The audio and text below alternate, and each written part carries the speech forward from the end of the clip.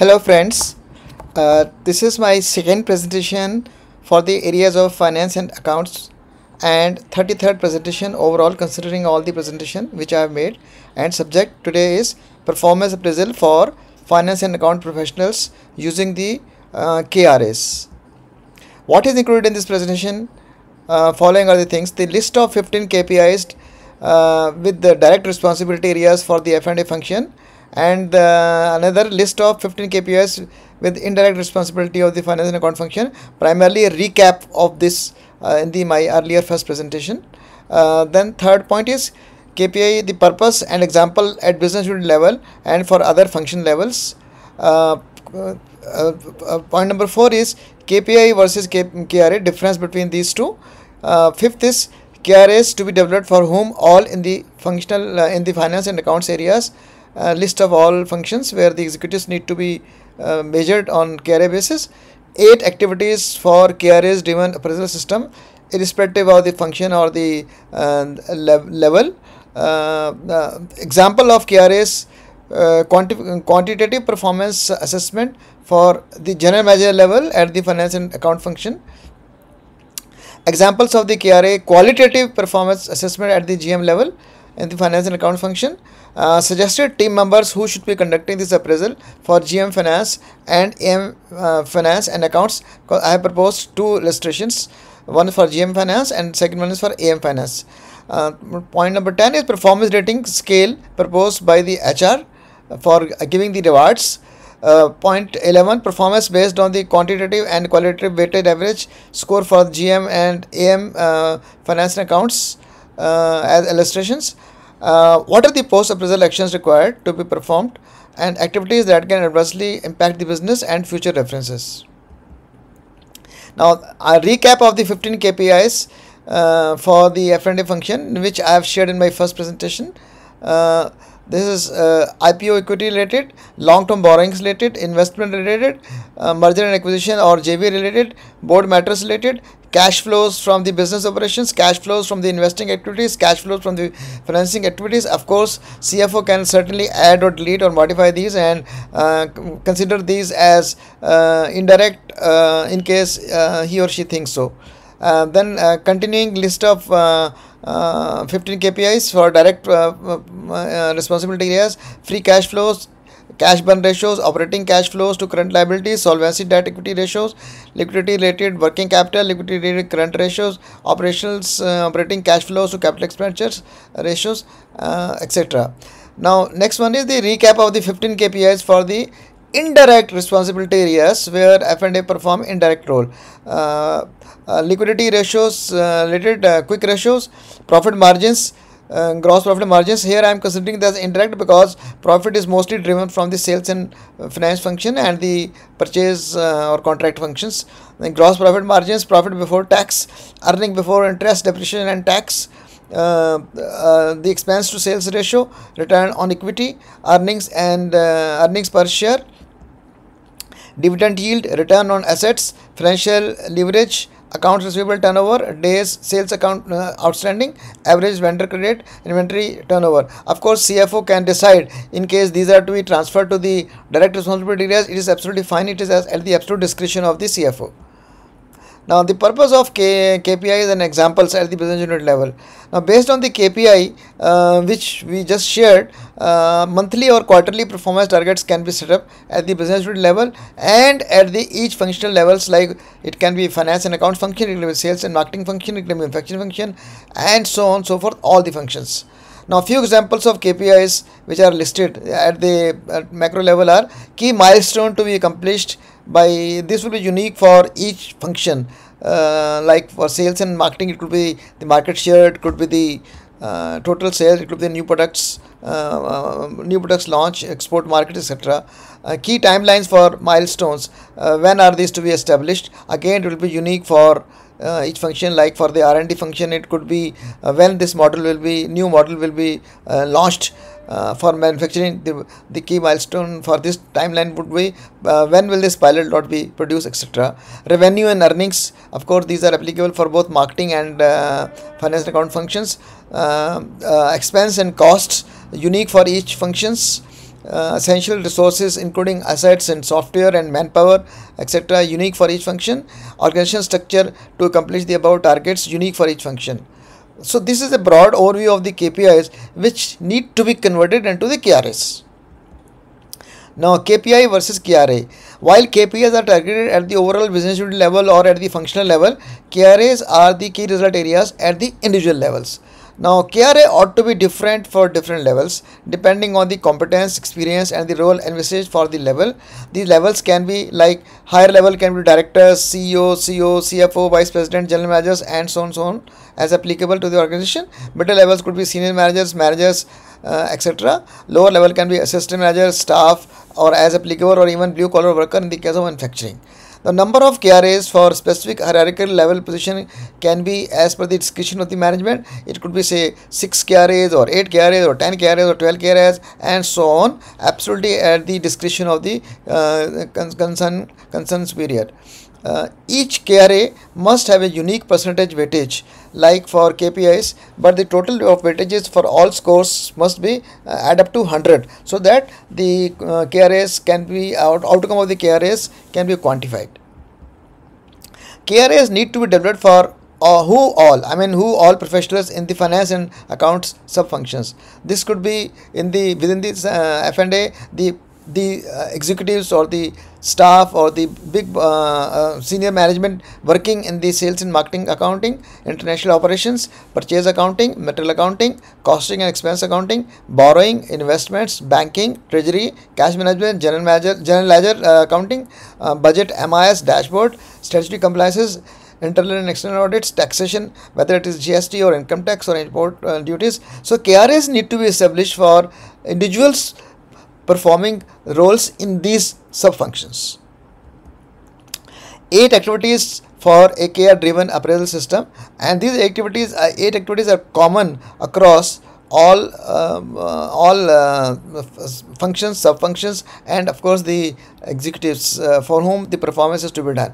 Now, first one is identifying identifying quantitative KRAs parameters and computing KRA score on a scale of 100. Second one is identifying quantitative KRA parameters and computing KRA score out of 100. So I'll be giving examples of each of these 7-8 points which I am covering in this slide. Conducting appraisal, annual appraisal based on score, and I said annual, it can also be 6 monthly also. Suggested team members who should be performing the appraisals for different levels. I have given example of 2 levels, general manager and assistant manager level.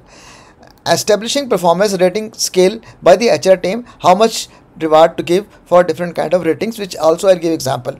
Computed weighted average score based on the combined qualitative and quantitative parameters.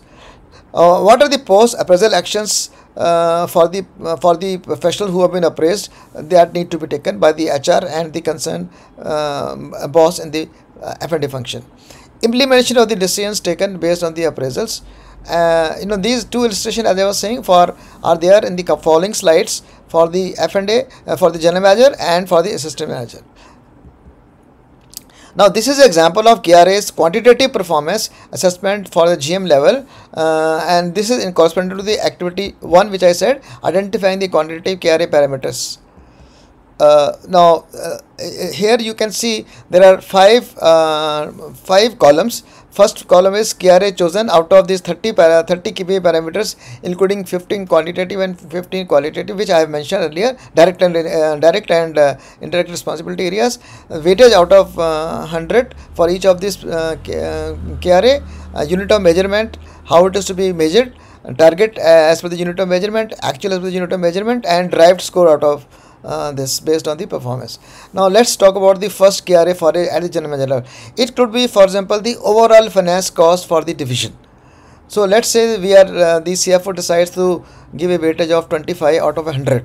So the unit of measurement for overall finance cost will be obviously in rupees lakhs or USD lakhs, whatever appropriate. Target will be say in rupees or USD or the overall finance cost, and actual will be equivalent in the same way, rupees or USD. So here I have just assumed that this is, let's say target is A1 and the actual is A2. So the derived score will be A2 by A1 into 25. So let's say that the target for the finance cost is say 60 lakhs, and actual is also 60 lakhs. So the score will be 25. Let's say score is let's say target is say 40 lakhs, and actual accomplishment is say 20 lakhs. So the score will be 20 by 40 into 25. Depending on the, no, in fact it will be the other way around. It will be because performance is better, it will be the other way around. Return on investments, it is given in terms of percentage, whether it's 20%, 15%, 70%. So depending on, let's say the score is say 12% and target was 15%, the marks earned will be 12 by 15 into 20 score. Similarly for cash flows. So for a general manager level, depending on which particular responsibility is assigned to general manager, the role, the KPI can be chosen, KPI can be selected. It could be for say treasury function, it could be for borrowing, it could be for investment, it could be for general ledger, it could be for audits, it could be any function. So this I gave example of 3 KRAs for a general manager level. So let's assume that here this total score is weighted target is 100, and let's assume based on the working the derived earned score is 85. This I will take it to some slide and show how it will be used. 85 score earned on the quantitative parameters out of 100. Now let's look at the qualitative parameters. Now there are some parameters for which you can't quantify. For example, these are related to the competence levels. Now at the general manager level, we expect that a person would have obviously competencies for managing the sales accounting, fixed assets accounting, material accounting, cash flow management, accounting standards, and so on and so forth. Let's say that we have targeted a score of 35, and based on the assessment of the superior it is 30. So this rating will be 30 out of 35. On the corporate matters, let's say general manager is engaged in the various assignments roles where long-term borrowing and JV and M&A and equity matter also, the GM is is also involved. So let's say the target score is 20 and actually is 15. Similarly, the IT and ERP software, knowledge of the ERP systems to generate the reports, specialized softwares for the F&A module, for the costing, for the controlling, for the audit trails, and so on and so forth. Here the target is 15, actual might be 7, just for example. And legal kind of knowledge, competence required is knowledge of the Companies Act, Income Tax Act, Central Goods and Service Tax, GST Act, SEBI Act, and so on and so forth. Here I have given a target of 10 and actual is 8. Similarly, leadership there can be 10 number of skills like team building or change management or ethics and analytical skills, and so on and so forth. So let's say that the total score target was 100 and actual earned is 80. This I will show where it is being used, and this is being used with service activity number 2. And just to reiterate that these scores which I have given assigned as 35, 20, adding up to 100, these are purely at the discretion of the CFO, who can decide how much weightage to assign. Now, as per the activity 4, I had mentioned that the different team members should be doing the appraisal. Say for the F&A, here there are 3 columns. The first column is common, who should be the participant in this function and from which function, and appraisal team for doing the appraisal of the general manager function, and third column is for appraisal of the in fact it should be AM, it should be read as assistant manager, not GM. Third column is for the AM. Now for the first row F&A, let me talk about the GM. The immediate superior of the while doing the appraisal for the general manager, immediate superior of the GM should be present. It could be a director, it could be a CFO, it could be the CEO, whoever is to whom the GM is reporting to. For the customer functions, internal customer function, this could be like for the GM, internal function could be internal customer function. For that could be a purchase function or sales function or manufacturing function. So that the one level higher than the GM, like director or head of production, should also be present in the appraisal team. Of course, from the HR team, one level higher than the GM who is being appraised should be present, like director HR or HOD of HR. Other functions could be one level higher than GM as proposed by the CFO, etc. And the management side, it could be CFO plus CEO or MD, particularly in the case of promotion or the firing is to be done. So depending on that case, the team can be comprised of. In the third column, which I have just corrected, it is for the assistant manager. The participant could be for the finance and account. The manager level could be the immediate superior. He could be part of that. He or she could be part of that. Customer function could be manager in the purchase function or sales function or manufacturing function. The HR, it would be manager HR or senior manager HR. Other function is optional. Management could be either the GM of the finance and account function plus GM of the HR function in the case of promotion particularly. Of course, this can be changed at the absolute discretion of the CFO, and these are assigned as per the activity number 4 which I have mentioned. Just to show you once again, activity number 4 was suggested team members of the connecting performance appraisal. Now, performance rating. Now, one example of the performance rating is given in terms of scoring for the qualitative and quantitative. Let's say, usually in any organization, the rating goes from excellent to very good to average to below average and poor. So here I have just suggested the excellent scoring could be considering a score of weighted average score of 80 to 100, very good 60 to 80, average 60 to 40 to 60, and so on and so forth. This again can be at the discretion of the HR head and consultation with the CEO and MD. This again I will be showing where to utilize this in the appraisal system. Now let's assume that this is the performance based on the quantitative and qualitative weighted average score for GM Finance and AM Finance. The first column is common, the assessment on what parameters, and the next 3 columns are for the GM level with the target of 100, and the next subsequent 3 levels, that is assumed score and assumed weightage for AM and derived weightage score. These are for the AM level. So let me just focus on the GM for GM level. Let's say on the quantitative parameters, I had shown earlier that the score and assumed score and was 85. Just to recap that, let me just show you once again. Here I had shown in this slide, I had shown in the last column at the bottom, the score earned was 85 out of 100.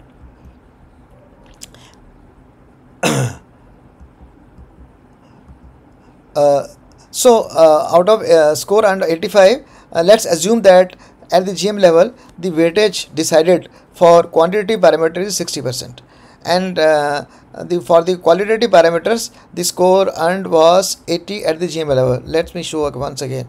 So this is the slide where I had shown the qualitative performance rating. Here in the last column at the bottommost row, the score is shown as 80 on the qualitative parameters.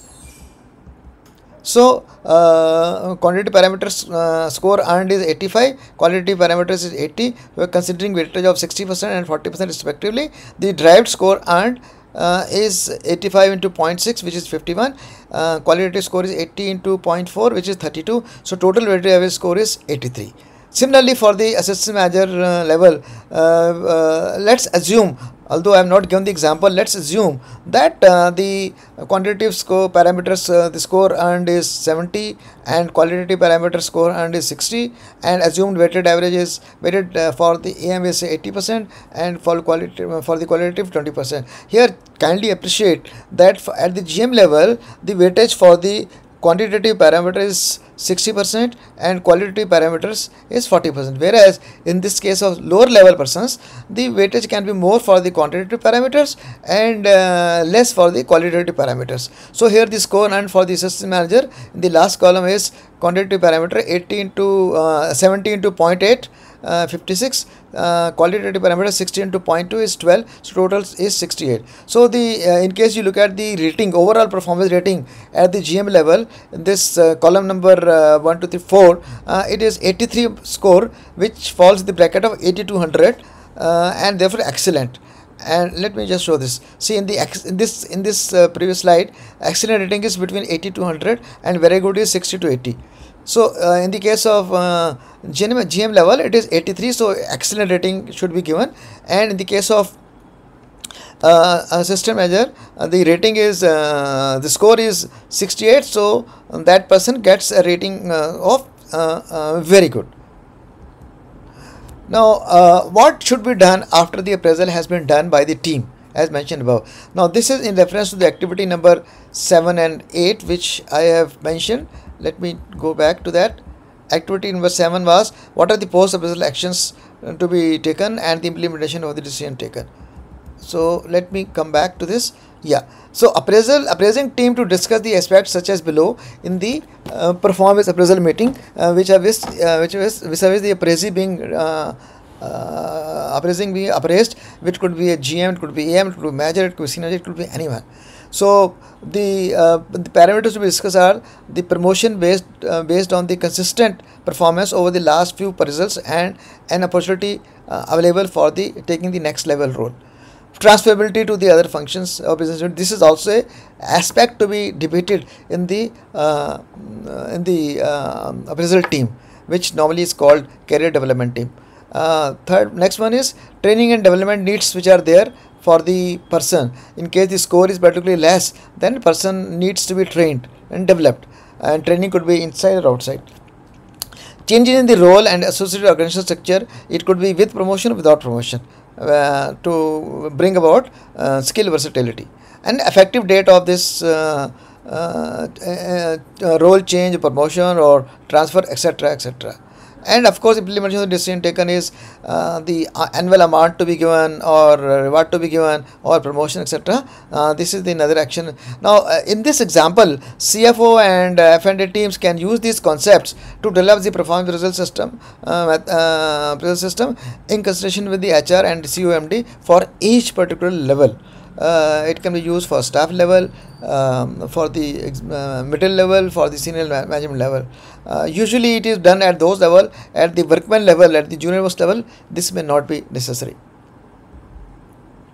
Now, activities that can adversely impact the business while evolving this appraisal. Providing incorrect inputs to the senior management like CFO, CEO, MD, etc. with the malicious intent of assigning easy targets and goals for KPI parameters to some preferred appraisees. Target setting of the following is not objective at different levels, like quantitative number of KRA parameters and their appropriateness needs to be very well defined. Qualitative parameters it should not be biased, based on the and must be based on the applicable competencies and their target score level. For example, if you are praising a person at the staff level, junior level, one cannot consider leadership competency to be appraised on, or supposing he doesn't have any someone, he or she doesn't have any someone reporting to him, so you can't be necessarily appraising him for the team coordination matters. Now, next one is KRA parameters are neither comprehensive nor aligned with the KPI and may contain transaction related routine activities rather than performance driven KPIs. Percentage weightages assigned to each KRA or competencies are biased with ulterior objective of influencing the outcome, that is vis-a-vis the performance review perspective. That's why I had mentioned that the team should be comprising of different functions from the sales department, F&A in this case, HR, customer department, and CEO, so that there is the bias, if any, while assigning the weightages totally eliminated. Targets must be based on stretch goals rather than and not lose goals. It should be, in fact, this should be fair, so that there is no demotivation or dissatisfaction. Actual measurement must be captured accurately, not manipulated based on the backend software, etc., or the MIS, etc., etc. Now, the other unethical activities which can take place is that through the backend of the software for the appraisal, the appraiser makes some circular changes in the KRA targets or actuals during the performance review meeting, where they alter motive and turns of the audit trail to prevent detection. And last one is that not ensuring restricted access rights to the KRA values, both target and actuals, in the appraisal workflow software and the HR. These large scale organizations, all these appraisal processes automated through workflows. Now, this one book on the finance and accounts function is under conceptualization stage and would be launched in the next few months. This is an advanced blog prepared from that, one of the chapters on that. You can also refer to the blogs on my website, which I have given the reference. This is already published, and you can also refer to some of the articles of interest among the other 32 presentation which I have made. This might be of interest to you. This you can see in my Facebook reference and LinkedIn reference. Thank you very much.